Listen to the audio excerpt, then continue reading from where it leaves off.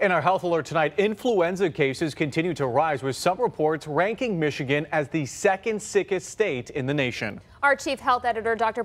Nandi, joins us now with the latest numbers. Doctor? Sanu, I know that the flu is worse this year because so many of my patients, my friends and family have been sick with it.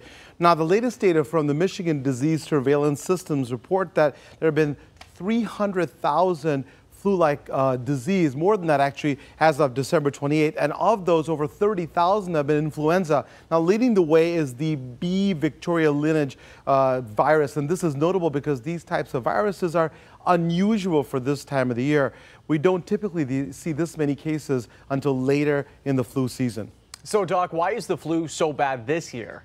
So, Alan, the flu is actually bad nationwide, and the CDC is saying that the flu activity has not only been high now, but it's been elevated for the past 8 weeks, and cases continue to increase. So why is the flu worse this year? Well, as you know, Alan, many of you understand that influenza is highly contagious, but researchers studying viruses say that influenza is much more stable in cold air, and that's why when the humidity is low, especially around 20%, it helps virus particles to hang on in the air. So if someone is sick, sneezes or coughs, little respiratory droplets that contain the flu virus can float around much longer than when the humidity is high.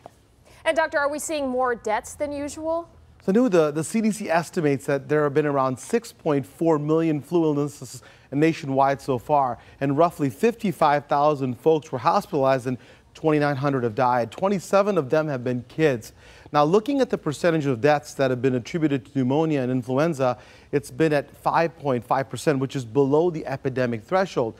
But since the flu is widespread, I really want to remind folks to get the flu shot because the CDC is predicting that the flu activity will remain elevated through mid-January and possibly peak again in February. So please, please help protect yourself and your loved ones by getting vaccinated.